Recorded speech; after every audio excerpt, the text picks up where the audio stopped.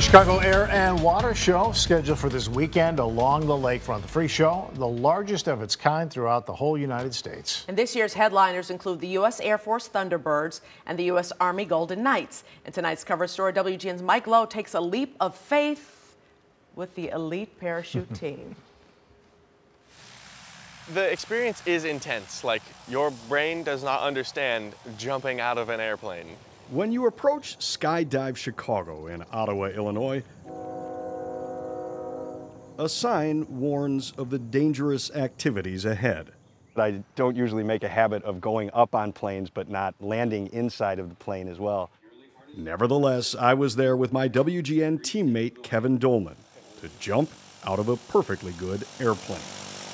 Only we'd be with the best in the world, the United States Army's legendary precision parachute team, the Golden Knights. What we're doing here is taking you for an Army experience. Staff Sergeant Jason Bowder is one of 50 active jumpers who can wear the elite Golden Knight patch on his shoulder.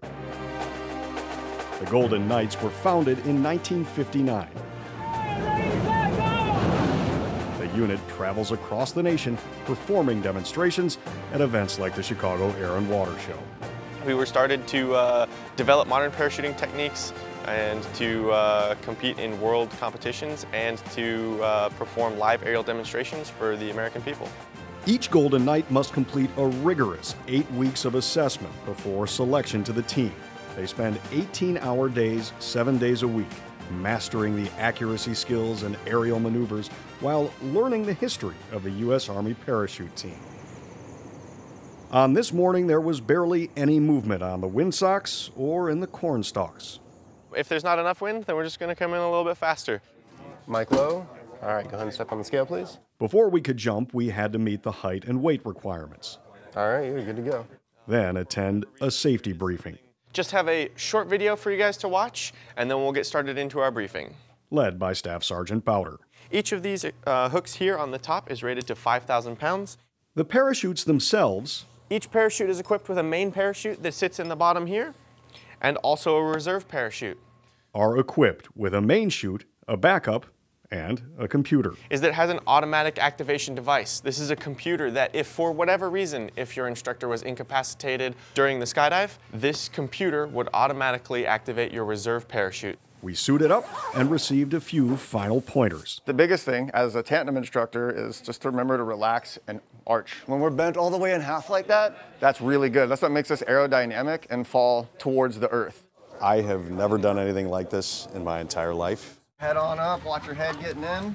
We boarded the Army's UV-18 Twin Otter airplane. And then we buckled in and we took off. Then, after about 15 minutes, we reached an altitude of 12,500 feet. And the door opened. Quite a lot of sensory overload the first time you look at the open door of an airplane and you know you're about to jump out of it.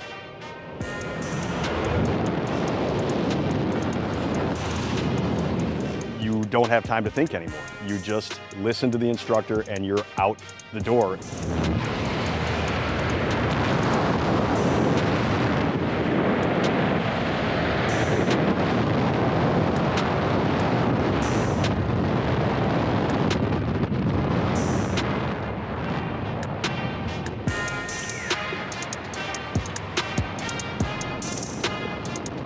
You're trying to remember everything that they taught you, then you just barrel roll out.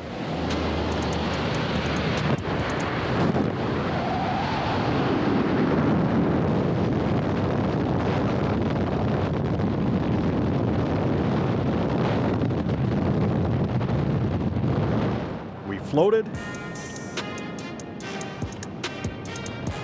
We twisted.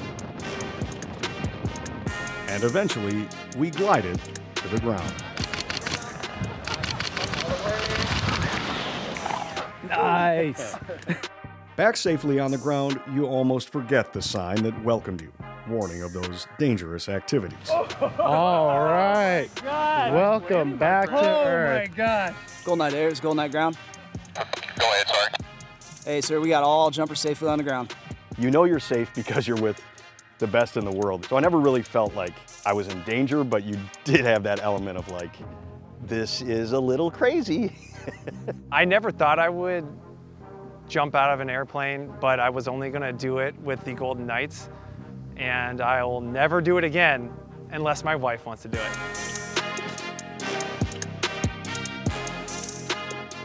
In Ottawa with the Golden Knights, Mike Lowe, WGN News. Wow, my heart was pounding for both of those guys. Amazing.